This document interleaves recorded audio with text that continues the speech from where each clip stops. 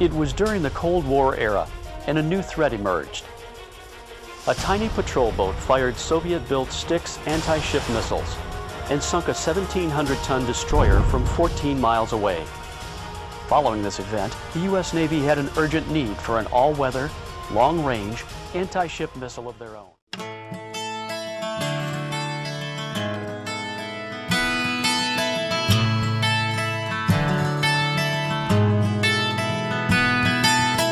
Ruby said you're getting us in a world of hurt. Down below the Mason dumbass line, the food gets worse. I can't go back to Tennessee. That NASCAR country's not for me. Go on if you think you must.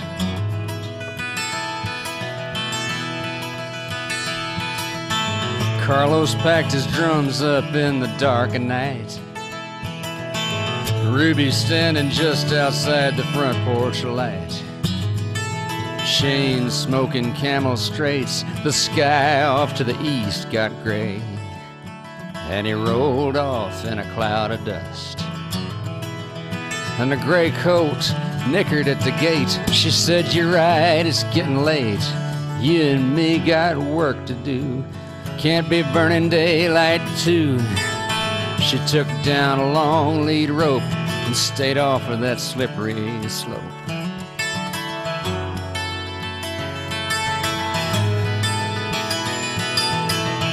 The aspen trees were turning gold up top. The talk was buzzing round the beauty shop. Well, wasn't he barely half her age? Oh, that's just how they do nowadays. We should all have been so lucky. And by spring she'd had the run of the freeborn men.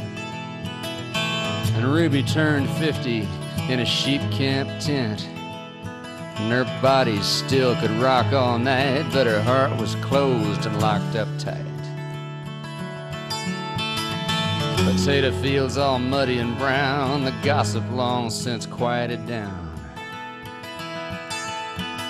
And after one more Coggins test, pouring coffee for the county vet, pictures on the icebox door of Carlos in the first Gulf War, black-eyed, brown, and youthful face, smiling back from a Saudi base. And then Carlos on the Big Bay mare, heavier now and longer-haired,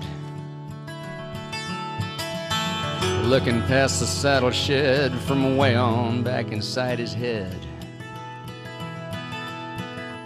And the old vet said one day, "Rube, that colt will break an egg in you." Now and then one comes along you just can't ride, and he went on home, and the storm door didn't catch. It blew back hard as she struck a match, but she cupped it just in time. Then she sent the ashtray flying, and holding back the flood just don't do no good. You can't unclench your teeth to howl the way you should, so you curl your lips around the taste of tears and a hollow sound that no one owns but you. No one owns but you.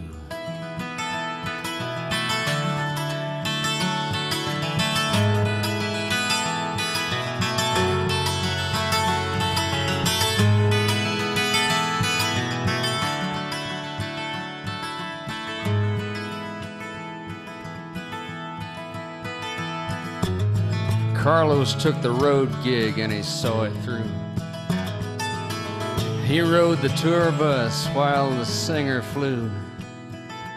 Managed out of Music Row, Carlos never saw the studio. Session guys had that all sewn up. He looks out the window and it starts to sleet, laying on a friend's couch on Nevada Street. And lately he's been staying high, sick all winter, and they don't know why. They don't know why, or they just won't say. They don't talk much down at the VA. And Ruby's in his thoughts sometimes, what thoughts can get out past the wine. He feels her fingers on his brow, and right then he misses how she looked in that gray morning light. She never shaved like they all do now. He sees it all behind his eyes, and his hands go searching, but they come up dry. And halfway in that waking dream, Carlos lets the landline ring.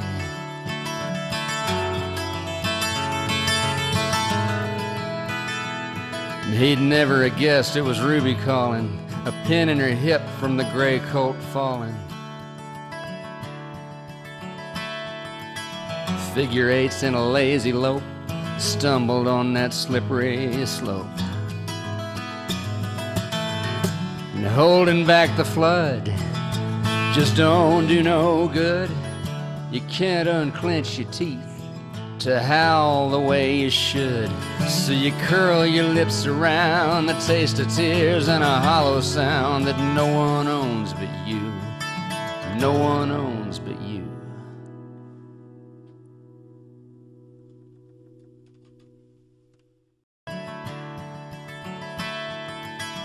Figure eights in a lazy lope stumbled on that slippery slope. And holding back the flood just don't do no good. You can't unclench your teeth to howl the way you should. So you curl your lips around the taste of tears and a hollow sound that no one owns but you. No one owns but you.